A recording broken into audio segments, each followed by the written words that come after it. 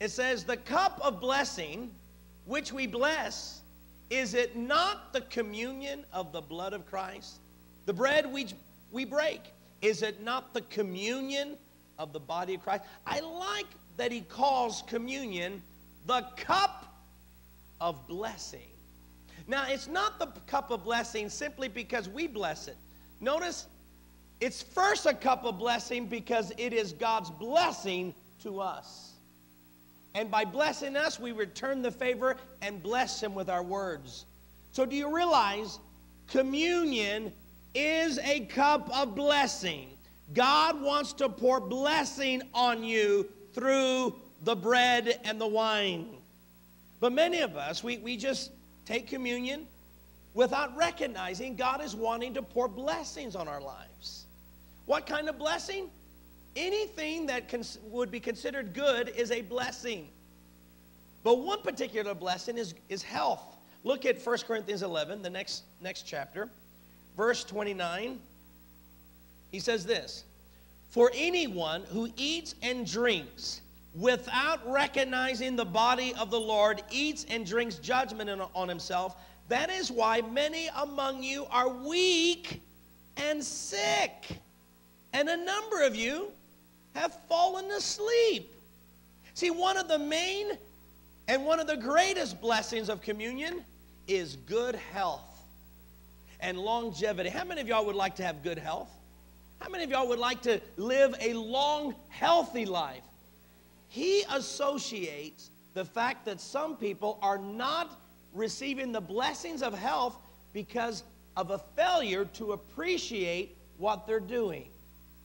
And what are they not recognizing?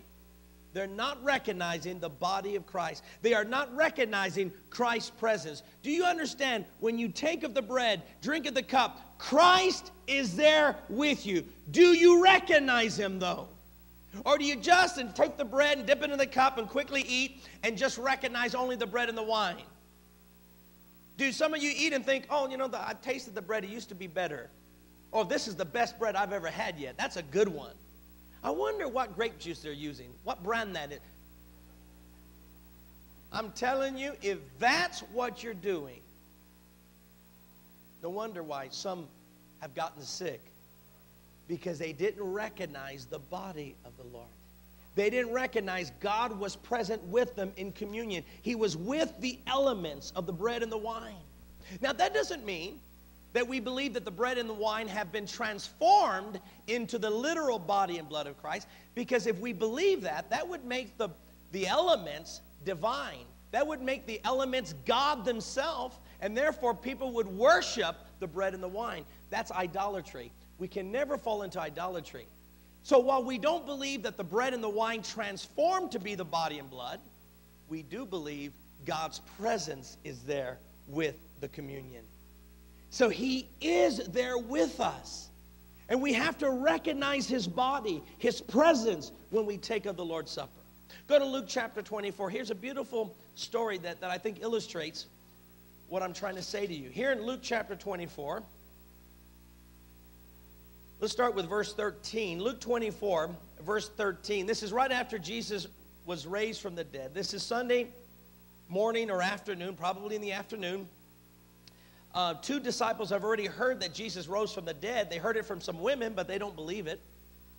So here in verse 13, it says, now that same day, two of them were going to a village called Emmaus, about 7 miles from Jerusalem. So they're going to take a 7-mile walk. Now, the distance is important, okay, because it's going to help us understand something, all right?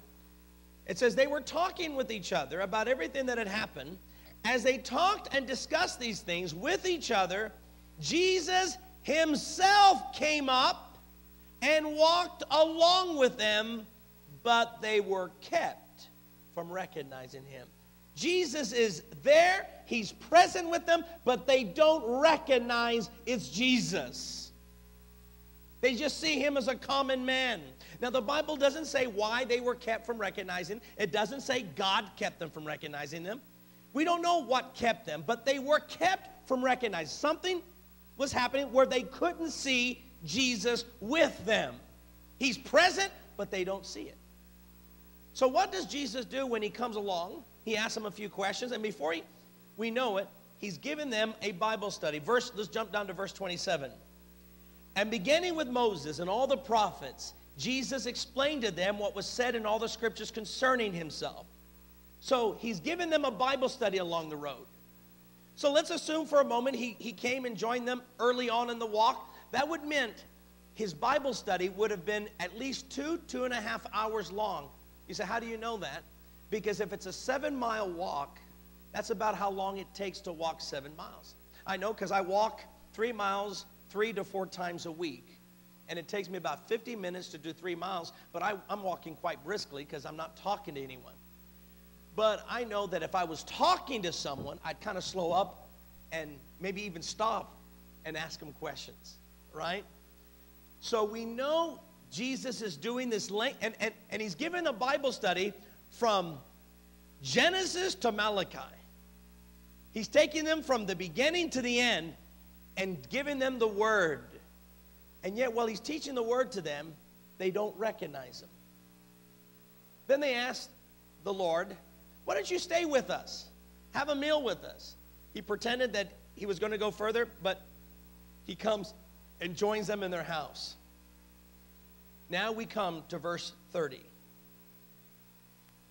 When he was at the table, this is when Jesus was at the table with them, he took bread, gave thanks, broke it.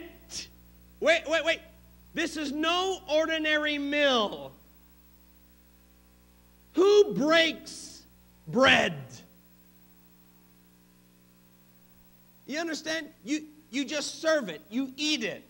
But when he breaks it, he's showing that this bread and this wine is more than just a meal. Now watch this.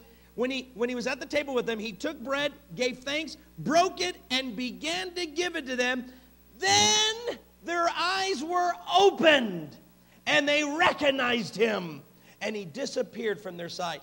Notice, he did not disappear. He did not leave them. He only disappeared from their sight. But he was still there. Now, are you getting this? It's not until they come to the communion do they recognize the presence of Christ. Christ is here. He's with us all the time. There he is. Now listen to me. Many of us are like these two disciples. For some reason, we are kept from recognizing Jesus in the bread and the wine. We just come and we just think we're having an ordinary meal. We know it's communion, but we don't really think anything significant. We don't really sense his presence. We don't recognize Jesus is there, and that's our problem. The key is to recognize that when you come to the table and take the bread, you recognize Jesus is present. When you dip it into the wine, he's with me. I'm not alone. He's here. That's our problem, though. We don't recognize him when we take communion. We recognize everything else around us. We smell the paint. We notice this person's here that we hadn't seen for a while. We recognize him. Oh, look who's here. Hey, hi. But then you take the bread, dip it. Hi. Do you see what I'm saying? Is you're not recognizing Christ is there with the bread and the wine. And in communion, he's with us. That's why it's a sacrament. And you say, well, all right, if I can recognize he's with me, what would that do for me? It's real simple. He would bless you in any way that Jesus knows how to bless. See, if you recognize he's there, then what can he do for you? You know what he can do? In the Gospels, he forgave prostitutes and thieves and drunkards. So you know what I know? That if I can recognize Jesus, he can forgive me too. And if I recognize Jesus, then he could heal me, because I know he healed many people with various diseases. So even though I have a disease and an infirmity, if I recognize him and touch the bread and the wine, he'll heal me too.